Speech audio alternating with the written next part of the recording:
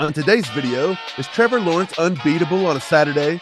Did the Chiefs get a favorable draw with their officiating crew? Will the snow globe play make a return this week versus Jacksonville? Plus, we give you our final game and MVP predictions for Chiefs versus Jags. Stick around. What's happening, Chiefs Kingdom? The Kansas City Chiefs are playing the Jacksonville Jaguars this Saturday in the divisional round. Trevor Lawrence has never lost on a Saturday, 37-0, dating all the way back to either high school or college. Either way, this guy don't lose on Saturdays.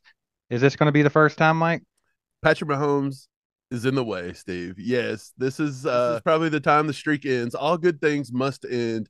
And yeah, high school, college, who cares? He's never played Patrick Mahomes. He's never did this in Arrowhead. But he did say that Arrowhead couldn't be that much louder than TIAA Bank Field was in Jacksonville last Saturday. Which, Right. I mean, let's be honest, man. That was a comeback, dude. That place was rocking.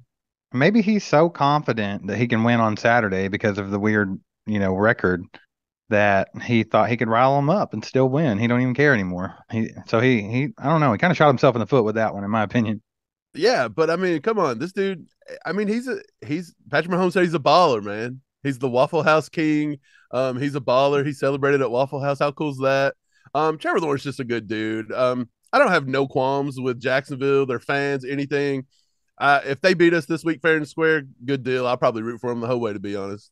Right, same here. They're not one of those teams that just get under my skin as far as fan base or the team themselves. So definitely not a Bengals or a Bills or anything like that. Yeah, I totally agree with that. I don't think I have any problem with Jacksonville, their fans. They've been respectful. They've not trolled us. Yeah, so it's going to be a good game this week. But let's move on to the officiating crew, Steve. A lot of people are saying Carl Cheffers. We dodged that bullet.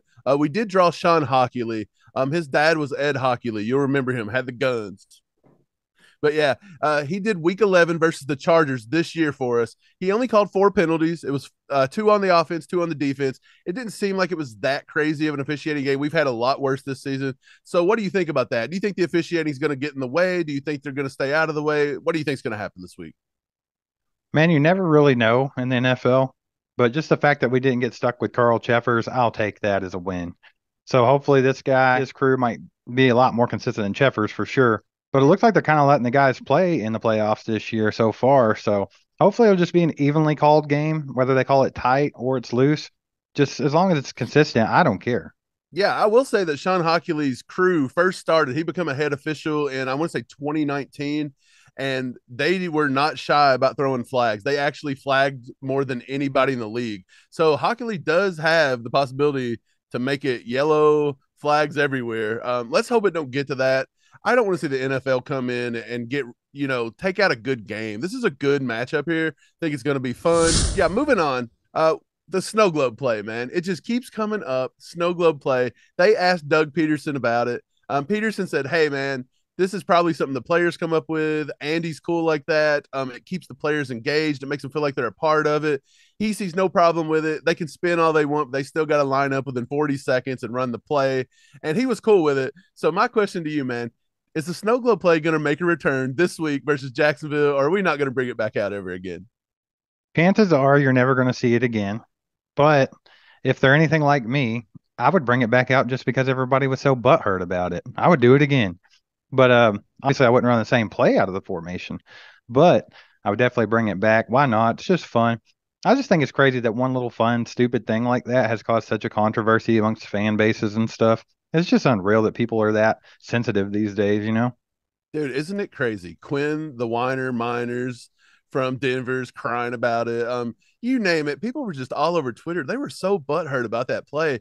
And it was not that big of a deal, guys. They were not being disrespectful in any way. That was just something Right. fun. Well, what's funny about it?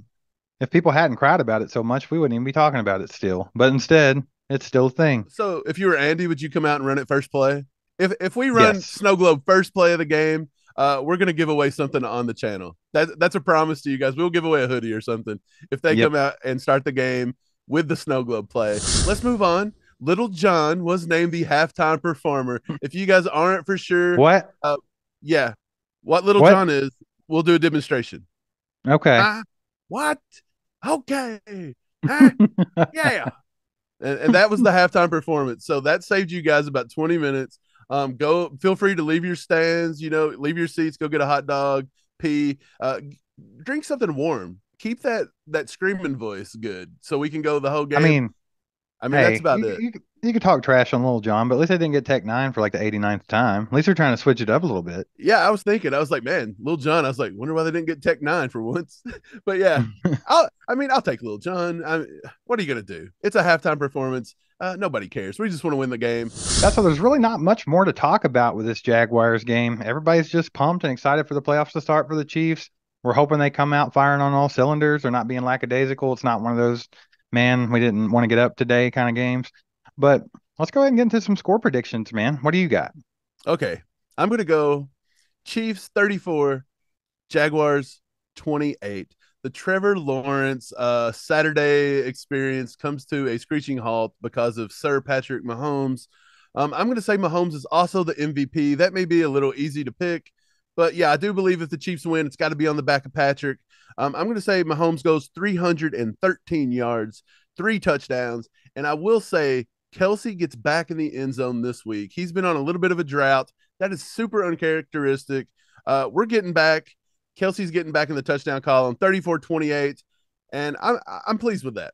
All right, I'm calling this game 42-24 Chiefs, and obviously Patrick Mahomes as your MVP. He is the MVP of the NFL. I don't care who says what, and he's going to be the MVP of this game. I'm going to have him down for 350 plus and 4 touchdowns. He did last time he was playing them, and I think he can repeat that performance this time as long as we have a good ground game established to help him out. That's where I'm at with it, man. I don't think that they're a pushover. I don't think it's going to be like a big blowout, like never in question game, but I think that the Chiefs can stretch it out towards the end of the game and make it comfortable. Yeah, I think it's going to be a good one. I think it's going to be fun. It's going to be hard fought both ways. This could surprise everybody and be a defensive showdown. They got a good defense. Our defense could step up. They've been gelling pretty well. Who knows what it's going to do? But for everybody in the comments that says we're too negative, I dare you to go back and watch Steve's predictions. This guy predicts a blowout every week, never fails. He is a Chiefs fan through and through. He's blowing out teams. We never blow out anybody. But this guy he'll stick with it every time. No shame. He's good to go. So I dare you guys to say that we're too negative. Yeah, so it looks like the weather could be a little cool this weekend, maybe even a little snow or rain. Be a good time to have you an all chiefed up hoodie. So you might want to get on over to our store, go down in the description, hit that link, or just scroll down a little bit and you can see it there. Buy yourself a hoodie. Rock it at the game. Use code ACU15. Get 15% off everything in the store. You have nothing to lose. A lot of Chiefs Kingdom still concerned about McCole Hardman, why he's not back, why he's regressing. We talked a little bit about it in yesterday's video, and you can check that out right here. Make sure to get in the comments and let us know what you think. Hit that like button, hit the subscribe button, and hit the bell. And we'll be back after this Chiefs game against the Jacksonville Jaguars to discuss our instant reactions. We will. Go Chiefs. Hit that sub button, baby. We're close to 5K. Go Chiefs. Hey, it's time. It's time. How's it what? Playoffs, baby. Oh.